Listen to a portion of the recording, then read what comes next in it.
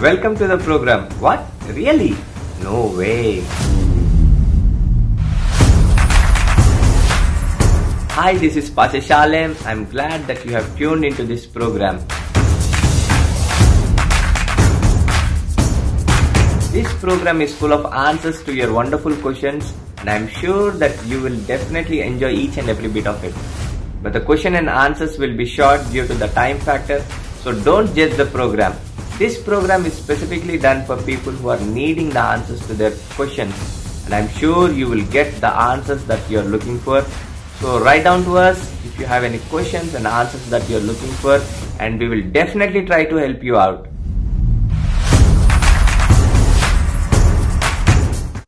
Welcome to the program. We are so happy and excited to bring this program to you, and we have a lot of exciting questions to answer. Many people are writing questions to us, and we are taking all your questions to answer you. Get ready to listen from our anointed Bishop, Dr. Mathew Meagher, and I have a lot of questions to ask you, and I believe God is going to answer all your questions. So be ready, take pen and book and write down all the revelation that God is going to reveal to you. Okay, thank you, Bishop, for your presence, and we are so honored and we are so blessed to have you. So, Bishop, I have a lot of questions to ask you. Can I go forward, Bishop? Wonderful. I'm happy to be back on the program again. And I hope you are tuned in and get ready, because a lot of great questions that Pastor Shalem is going to ask. And I'm happy to answer. And as you all know, I have a very few minutes to answer huge questions, but I'll do justice. If you have any more questions for my answers, then you have to write to our office, and then we'll try to give you the right answer. Go ahead, Pastor Shalem, go ahead. We are happy to have you, and I'm happy to be on the program. Thank you so much, Bishop. We are honored and blessed. Bishop, I have a wonderful question to ask you. Nowadays, this is about affirmations, which all the spiritual people are doing, even in the body of Christ.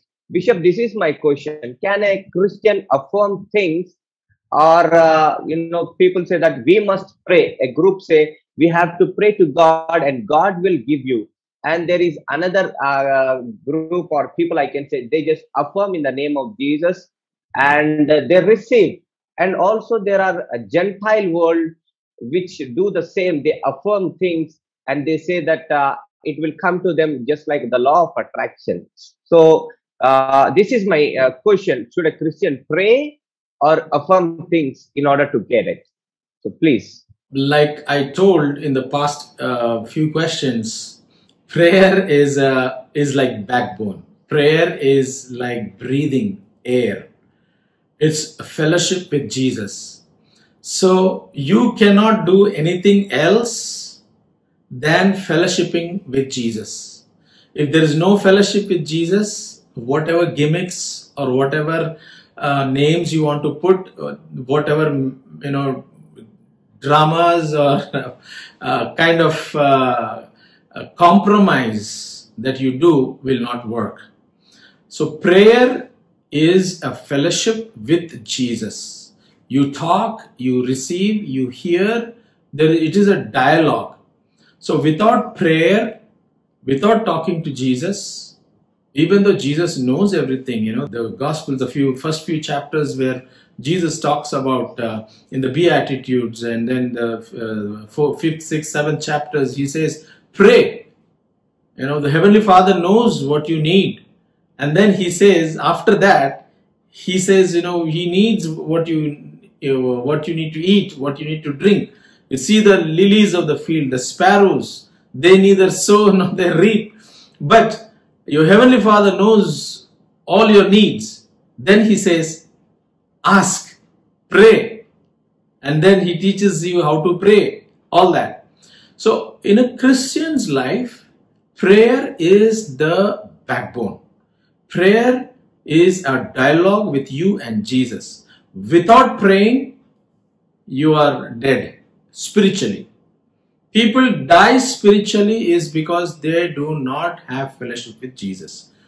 Take it, this is a ground zero rule. 0.1 rule, and it's you cannot live as a Christian without praying. So don't believe people who come up with all kinds of theology, all kinds of new science or new high-tech kind of thinking.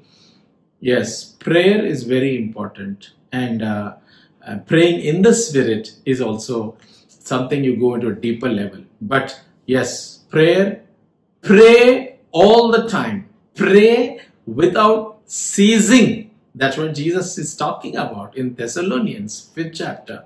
It says, pray without ceasing. How can you pray without ceasing? You listen to my teachings, you listen to Grace TV, you will know how you can pray without ceasing. Okay? God bless you. Nowadays, when we see in the world, they just affirmations like I am blessed, I am rich, and I am powerful. I call things into being.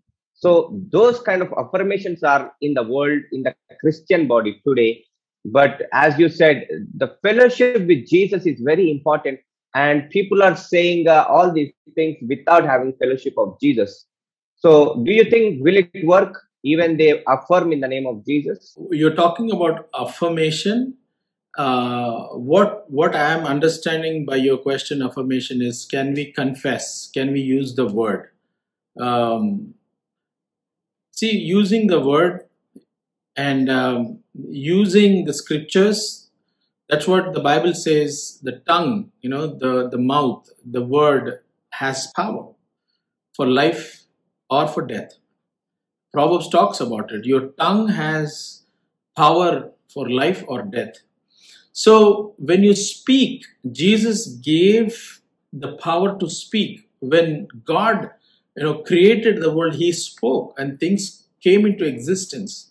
So when God gives you a scripture, a promise, yes, so speak it out, and not in a ritualistic manner, not like 100 times or 1,000 times. Sometimes I keep receiving these messages on WhatsApp. It says, you do this 10 times and then you'll get $1 million.